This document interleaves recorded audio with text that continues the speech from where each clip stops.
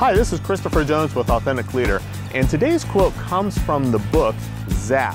This is a book that was introduced to me more than 20 years ago when I first became a titled leader. And in this book, it talks about the need for leaders to provide support without removing responsibility for action. And it's just a great book about leading teams and how, as a leader, you need to make sure that the responsibility for action still lies within your team and the members on your team, but you need to provide the support and encouragement on your team for them to actually take that action. It's a major responsibility that leaders have, especially leaders of teams. So I encourage you to check out that book. I hope that you find this helpful, and I hope you'll come back tomorrow for tomorrow's quote. But more importantly, I hope that you bring out the best in your leadership.